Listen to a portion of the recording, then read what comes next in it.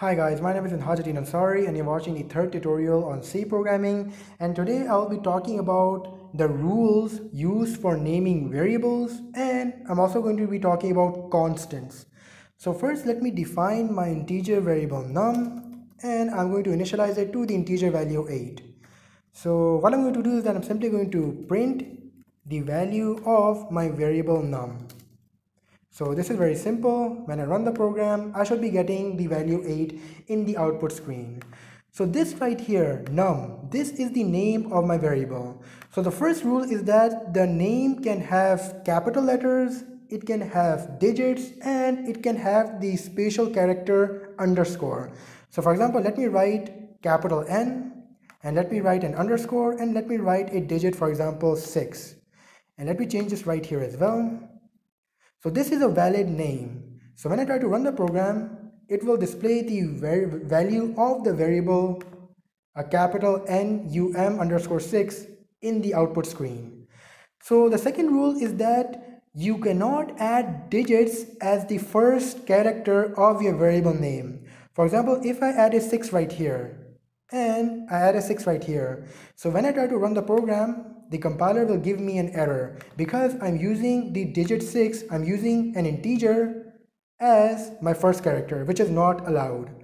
The third rule is that you cannot use any other special character besides the underscore character. So for example, if I add a left parenthesis right here, and if I add a left parenthesis right here as well, so when I try to run the program, again the compiler will give me an error. So the name of the variable can only have the underscore as the special character inside it. It cannot have any other special character inside the name. So, and the fourth rule is that you cannot make keywords as names of variables. Okay, yeah. So if I add, for example, I make the name of my variable printf, and I try to print the value of the variable printf.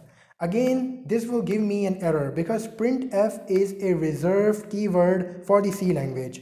It is the name of a function which is built in the C language. So I cannot use it as the name of my variable. So now when I run the program, again, it will give me an error. So this is all it. These are all the rules for naming variables. And now let's talk about constants. So a constant is used to make the value of the variable fixed. So once you've made it fixed, you cannot change it later on in your program. So in order to do that, just write the correct name of your variable and write const. Either you can write it before the data type or after the data type. So let me just first print the value of the constant variable num. So now when I run the program, it will display the value 8 of the constant variable in my output screen. But if I try to change the value of the variable num, so suppose I try to change it to 9, for example. So this is not allowed because I've made my variable num constant. I've made it fixed. So when I try to run the program, it's going to give me an error. So it is illegal for me to change the value of a constant variable. So this is all it about constants and naming variables. And just to show you that, I'm going to write my data type first and I'm going to write const afterward, and it means the same thing. So you can switch it if you want.